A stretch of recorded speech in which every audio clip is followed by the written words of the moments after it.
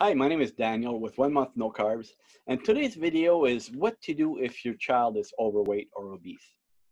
Now, don't be like a lot of parents and put your head in the sand, pretend it's going to get better, pretend it's going to go away on its own. It's a situation that will not change unless you change, unless your children change. And we were heading in that direction, our family as well. I was obese and my daughter was getting bigger. And I didn't understand why, but it scared me. And I looked deeper into why I was getting overweight. And when I found the true cause of my obesity, and again, I'm speaking for myself, is I was addicted to carbohydrates. I was addicted to sugar. And not sugar as in cake and candy and soda pop, but as in bread, pasta, rice, yogurt, and other sweet bagels with peanut butter was my favorite thing, and I would eat two. And that would spike my blood sugar through the roof. And that's how I gained the weight, eating bagels, not eating donuts, not eating cake. It was bagels and pasta, whole grain, the way I was taught to eat by my doctor. Once I cut all those carbs, those excess carbs, the weight came off easily over a period of a year. And it was easy because I was not craving food anymore. I was not craving sugar anymore, and I was not hungry all day long.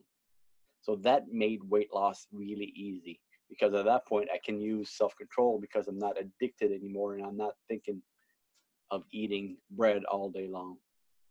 So my daughter was getting round around the face and the arms, and we both noticed it and we talked about it.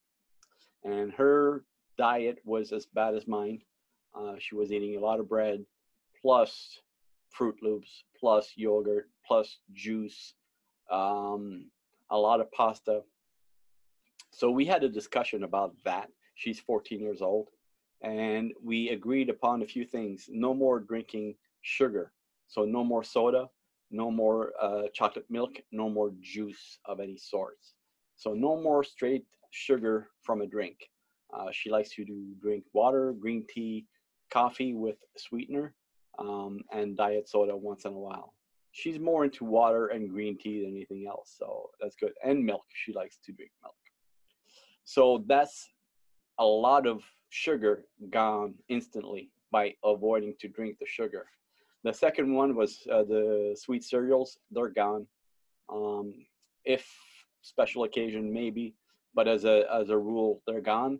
And we were able to throw it away. And what was left of it? I asked her, and she said, "Yeah, I'm good. I don't crave them anymore." So she likes to eat bacon and eggs, bacon and sausage and eggs for breakfast. Once in a while, we'll do keto pancakes. She likes that, and they have a good sweet taste to it. And with butter, there's no need to put the syrup on top. So she likes that. She likes to eat fruit. So fruit is basically her carb source. She doesn't like to eat vegetables, and I won't force her. And once in a while, she'll have salad, but rarely. Mostly meat, cheese, nuts, and other food like that. So she's staying away from the sweet stuff. Um, she's dropped a few, maybe pounds that she had, not extra, but was showing in her face. Her face was getting round. Now there's no more fat in her face. And it's not about looks. I don't, don't get me started about the way they look. It's not about how they look. An overweight body is in trouble. It's not healthy. It's got nothing to do with the visual aspect of it. So I want to make sure my daughter is healthy and not focused on her weight, but focused on her health. And she is right now, which is good. So if your family, if your children, if your child is obese or overweight, and you are as well, it's not because it's in the genes. It's not because it's in the family tree. It might be family traditions, but you have to look at what you eat as far as carbs go. Now, if you're a soda and sugar eater, you know that that's a problem right there. But if you think that you're eating good because you're eating bagels and pasta and rice and grains like you're supposed to, that's why you're overweight, because those are sugars as well. We're eating way too many of those. So a low carb diet is how I got to a steady weight.